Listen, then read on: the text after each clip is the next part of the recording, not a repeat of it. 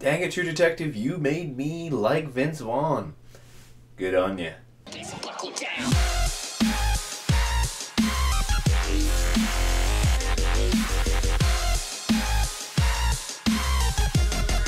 Hey guys, Jeremy here with my review of the third episode of True Detective. If you're wondering what I'm wearing and why I'm drinking this, well, my downstairs roommate, or downstairs tenant, moved out and he left a bunch of stuff, so I got this, and we got beer. So, anyway, this episode was actually a really decent episode. The blood is certainly flowing in this episode. There is stuff going on, and we're actually starting to get towards something. If you guys haven't seen my last two reviews, and you haven't seen the last two episodes, don't watch this review because there's just no way I can't talk about what's happened in the last two episodes without revealing some pretty important stuff. So if you haven't, don't watch this. I don't want to ruin it for you. But if you have, let's keep going. So this episode starts off with a really great poetry, sort of like artistic scene with Colin Farrell in what we kind of assume is heaven, with this Elvis impersonator singing and his dad sitting across from the table, and he's saying, well, what are you doing here? You got here first. And so you're like, wait, what? Is he actually dead? That was the biggest thing about the last episode, was no way can he be dead. Well, one, he's top billed. And two, he is supposed to be in other episodes. I remember seeing stuff in the trailers and be like, okay, there, I see him there. So what's he doing dead? So when it was revealed that what he was shot by was with riot shells, you're like, oh, shit. All right, so why did they shoot him? Why would you bother to do something like that? Unless they're a cop. I've been reading a lot of fan theories about what's going on in the season, and one of the ideas, especially from the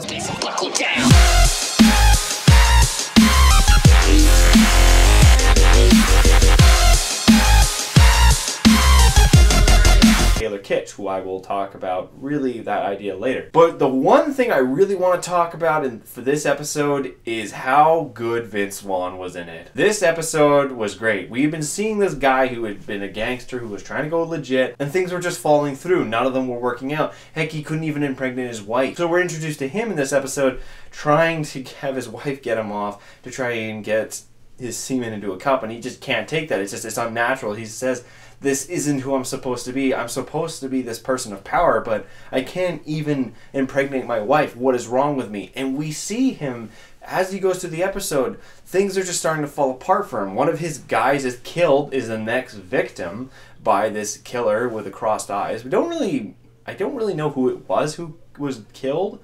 I immediately thought it was Mopey Face, who's on his crew. Seriously, if you guys look, there's a guy. He said in this episode too, he described the Russian mobster as half anaconda, half great white shark. Seems to have this mope face about him all the time. But then when he tries to talk with the other gangsters and he's like, hey, I need your help to figure out what the hell happened to Casper. One of the gangsters who he's dealt with before, this big Mexican guy with gold teeth, just pisses him off, and you know what? He throws down and he pulls out his freaking teeth. Vaughn's character in this episode was purely showing that you can try and leave the game, but the game doesn't leave you. He is starting to realize that he cannot function as a legit person. This won't work unless he does dirty deeds again. But the problem is, he's afraid that these dirty deeds will overcome him, and everything he's trying to do legitimate will just fall through with all his criminal activity. So he's at confliction with himself, and it's actually really good, especially when he goes home at the very end of the episode. But then going back to the fan theories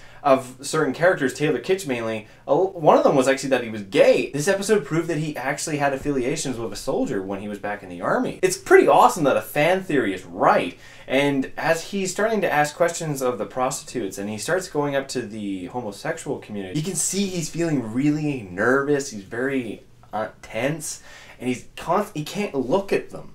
That's the thing that I was very interested in. He couldn't look at them. I swear, I think that he's seeing his friend when he looks at them. And he's remembering these things. And he's like, no, this is not what I'm supposed to do. But it's this inner confliction with his PTSD, his obvious PTSD. There's a lot of moral dilemma in this episode.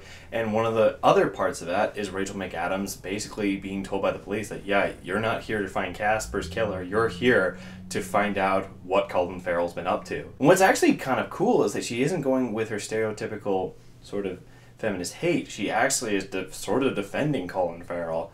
And then they find the killer, sort of. They chase him, and they almost get him, but then obviously he gets away, and she's now faced with even more moral dilemma because Colin Farrell saves her from being hit by a truck.